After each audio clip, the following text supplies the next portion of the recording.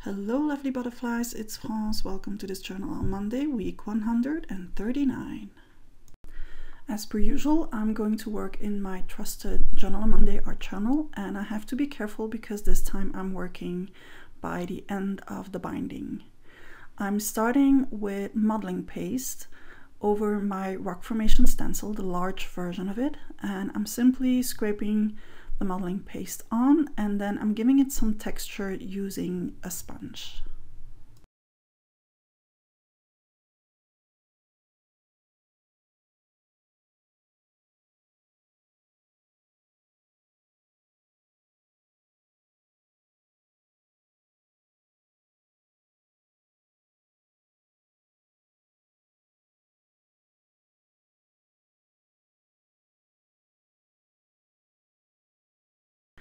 I left it to air dry to avoid altering the texture that I created, and now I'm prepping my 3 colors in the chalky finish acrylic paints from DecoArt.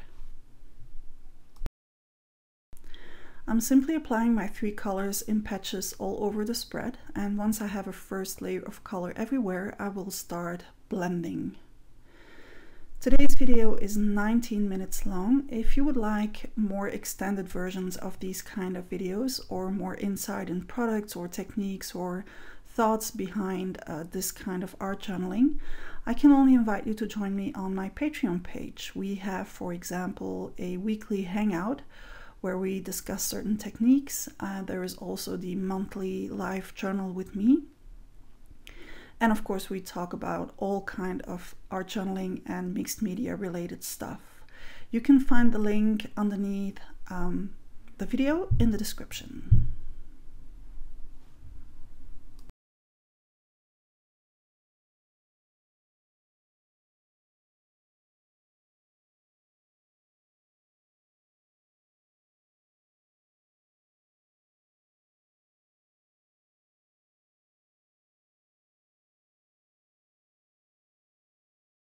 Now that I have a first layer of color everywhere, I'm going to start to pull the colors to one another, and I'm starting with the pink.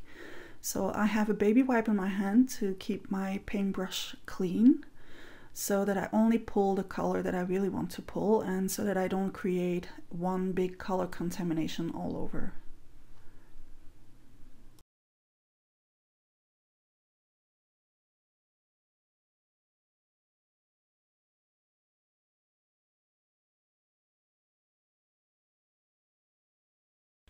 Blending to me is something that is really relaxing, so I'm really putting the time into it to have something that is really soft, no hard lines between the colors.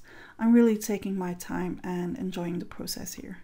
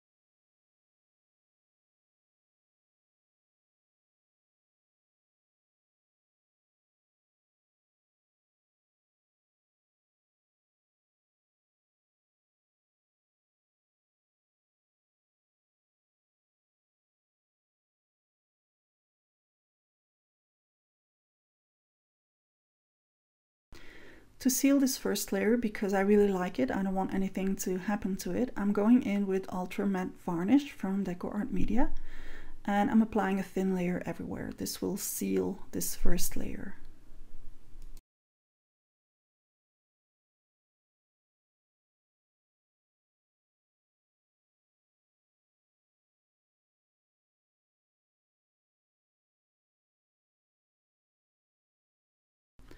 The next layer might surprise you, might even scare you, because I'm going in with Antiquing Cream.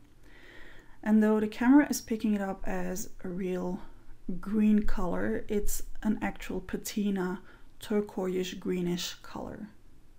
So I'm covering everything up and then I'm heat setting it with my heat gun.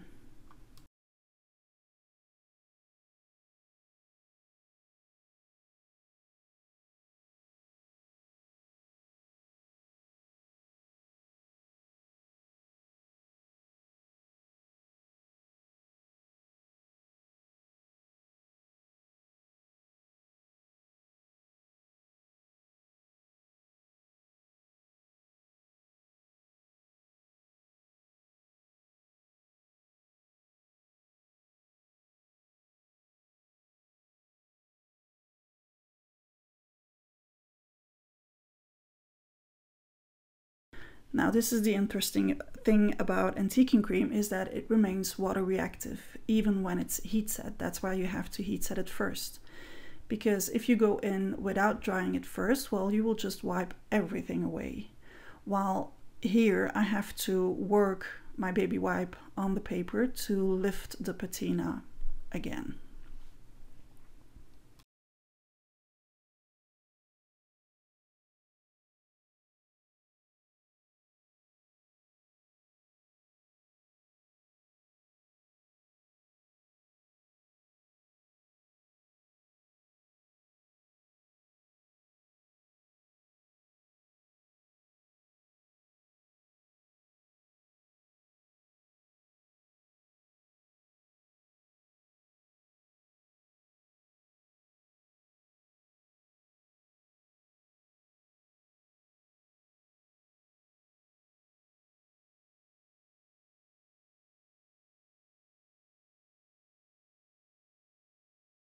I'm going back in with my rock formation stencil, this time the small version of it, and this time using Distress ink.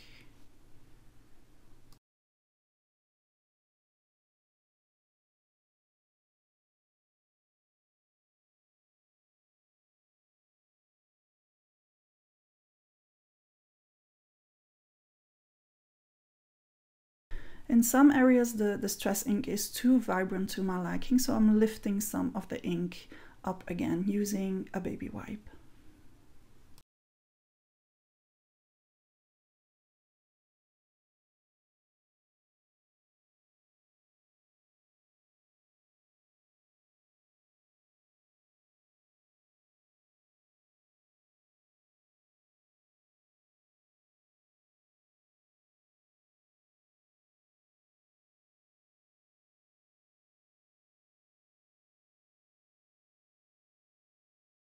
And then adding some Distress ink on the edges as well.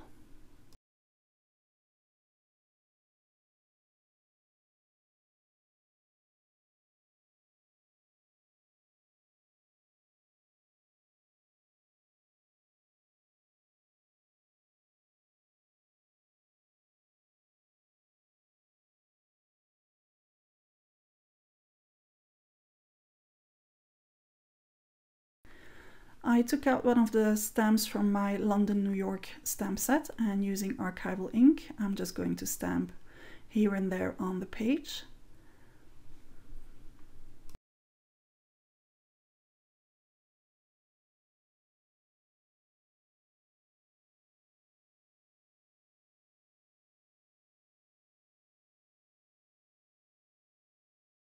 And I also want to add some more splatters, reminding the pink color that I have underneath, as well as the yellowish white that I also have underneath.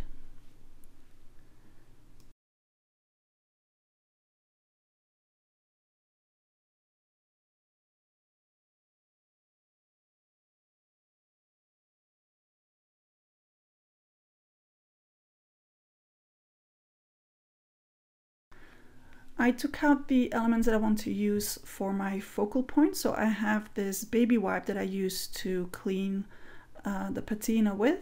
I took out this little girl, which is from Lisa's Altered Art Etsy shop. And then obviously some cambric. This one has been colorized with Quin Gold acrylic paint, and the other one is plain white.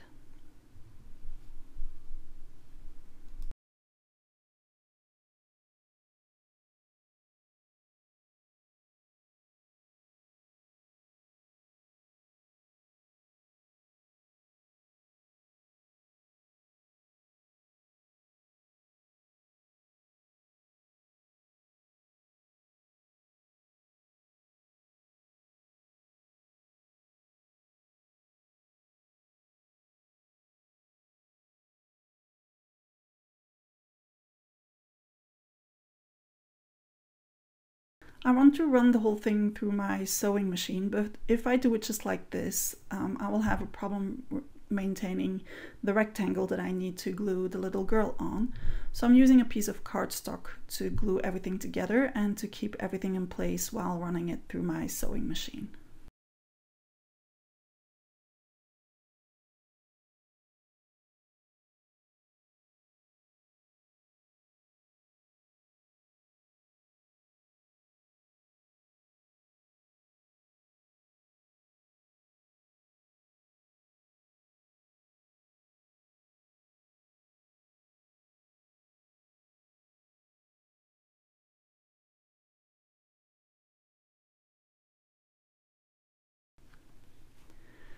I'm pulling the threads to the front so that I can put a little knot into them and make sure that everything stays in place.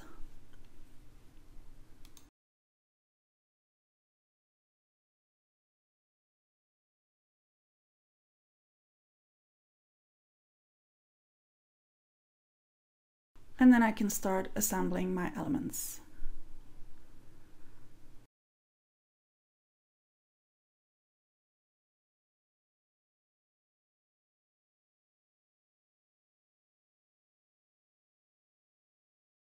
I want my little girl to have something to stand on, so I prepped this mini tiny piece of black washi tape so that she has ground under her feet. I picked out this not negotiable stamp from my Perfect Word stamp set, and now I'm prepping my wording to be added to my spread.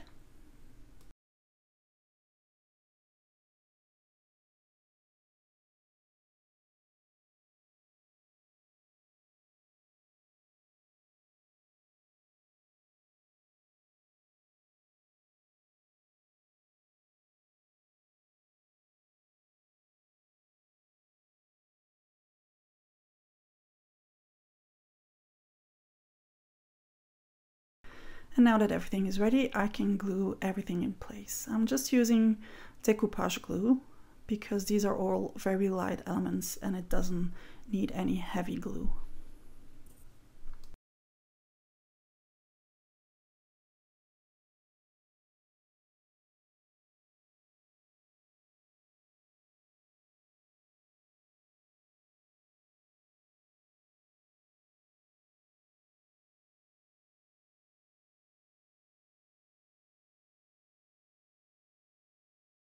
As at this point it's all too bright and shiny to my liking, though it's matte, I want to add some darker accents to it. So I'm going in with a watercolor paintbrush and the chalky finish carbon black that I diluted with water.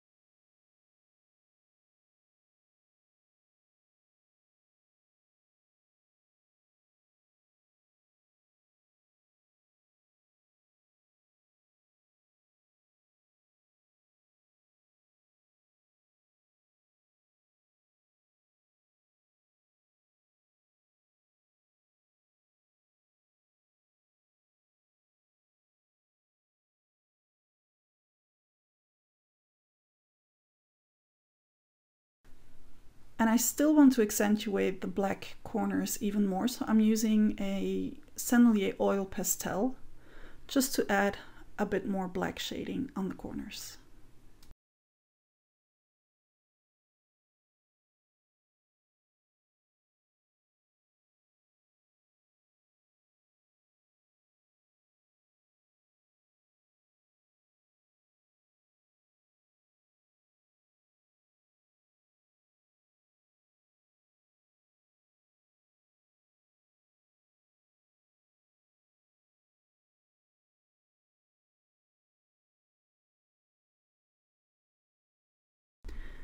And now of course I need some black splatters as well, so I'm covering up my little girl and I'm just using that same black chalky finish again to add some splatters.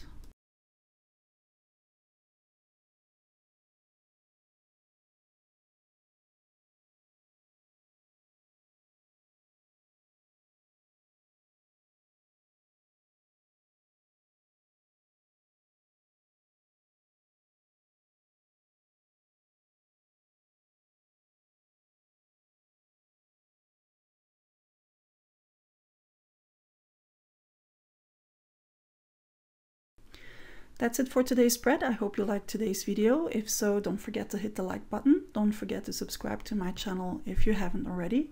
Don't forget to check out my Patreon page if you would like even more. And I'll see you here back next time. Ta-da!